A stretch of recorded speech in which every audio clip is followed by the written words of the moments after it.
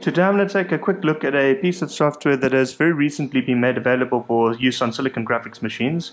We have two members from the IRIX network forum to thank for this. Firstly, Indigo Fan, who discovered the source code for this software, and secondly, JP Stewart, who compiled it into an executable binary for us. Okay, what this piece of software is, it's actually another piece of rendering software. This particular piece of software makes use of the RenderMan renderer to render its output. And it's used mainly for introducing fire and flowing particle bodies as well as fluids into a scene. So let's fire up Flow.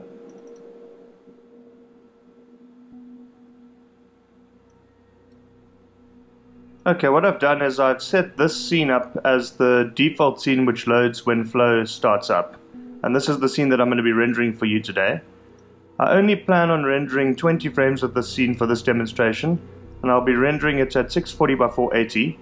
And the reason for this is currently my network file system, which I've set up between my Mac Pro and this machine, is only one way and only allows me to copy files from the Mac to the TEZRO and not the other way around. So what I'm going to have to do is, once I've compiled the video from the output from this software, I'm going to have to then gzip the video that I've created and then email that to my other machine in order to process it further. So that's a little bit of a situation that I have here at the moment. Okay, before I go on to showing you the render setup for Flow, what I'm going to do is I'm going to show you the location where it saves its output to. So I'm going to go into the root directory, go into opt, Flow, and in the Flow directory there's a directory called TIFF, and this is where it saves its output. The thing to take note here is that this software doesn't produce an output which is in a viewable video format.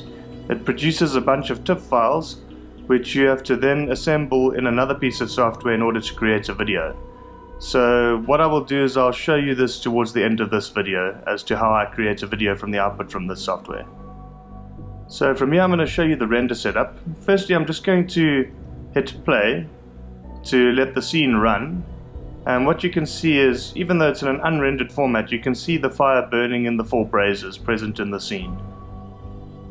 Okay, because I want to render 20 frames, in order to set the software up to render 20 frames, I'm going to go to the bottom left hand corner here and type in 20. So it's going to render 20 frames, and the movement speed is 1 per frame. From there I'm going to go into render, and I'm going to set 640, and because I've got a ratio of 4 to 3, it's 640 by 480. I'm going to set the samples to 2 by 2.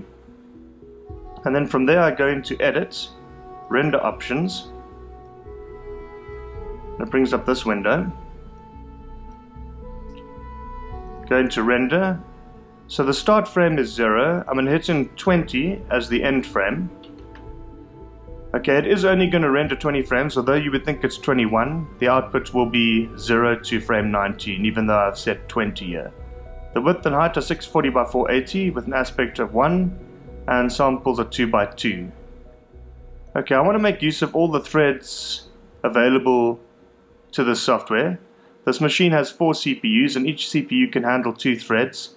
So as a result, there are 8 threads available. So I'm going to select all of them to allow the software to make use of all 8 threads. And then from here, I'm going to hit render.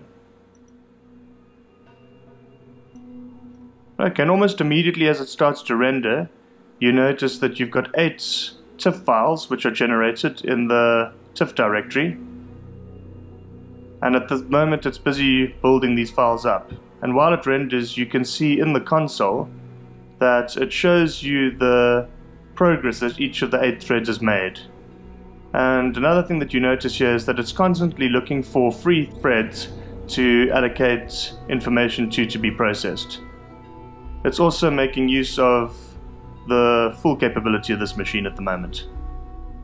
Okay, so from here what I'm going to do is I'm going to speed the video up just to save some time.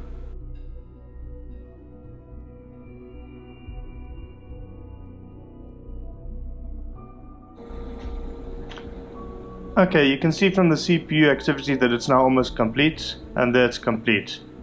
So looking at the output folder, you notice that there are a whole bunch of TIFFs saved, and they start at temple0.tiff and end at temple19.tiff. So it's 20 frames. And you can also see that this is not in a viewable video format. So from here what I'm going to do is I'm going to create a video file using another piece of software so that it can be viewed in a video format. At this point I'm finished with Flow, so I'm going to go ahead and close it.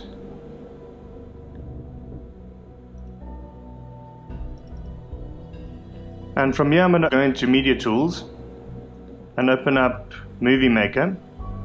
I don't have Flame installed on this machine at the moment, so I'm going to use this piece of software which comes standard with IRIX 6.5.30 in order to assemble these frames into a viewable movie.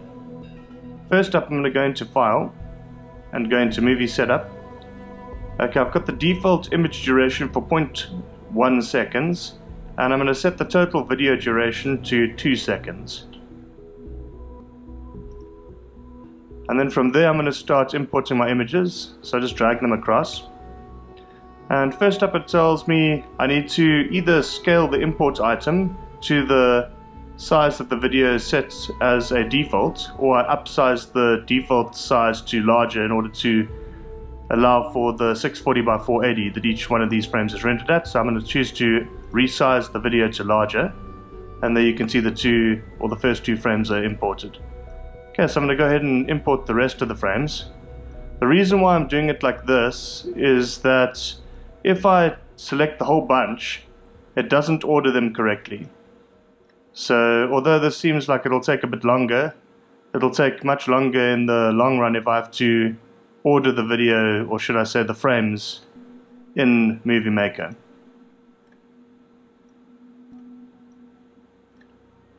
So there we go, all the frames are imported, and I'm going to hit play.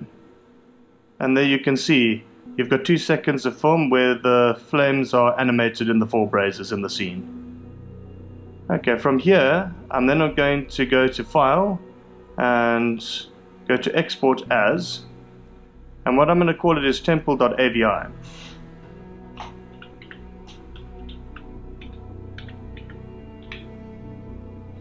And then I'm going to select it as an AVI movie file and hit OK. And what it's done is it's saved that to the root directory. So I'm going to go back to the root directory, and there you've got temple.avi. I'm going to double click on it, and if I play it, you've got 2 seconds of animated video. Okay, in order to get this to my Mac, I then have to email it, but the file's current size is, let me just get the info quickly, 73 megs. Okay, that's quite large, so you won't be able to export that to, or should I say email it to the other machine, as your limit for an email or an attachment to an email is 24 megabytes. So what I'm going to do is I'm going to gzip this. So in the console I'll type in gzip, and it's temple.avi.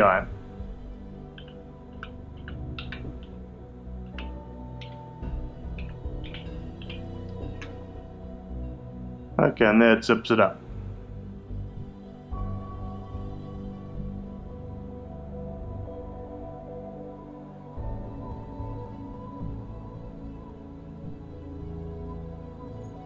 Okay, now it's complete. So this file, temple.avi.gz, will then be emailed to my Mac, where I can then process it further.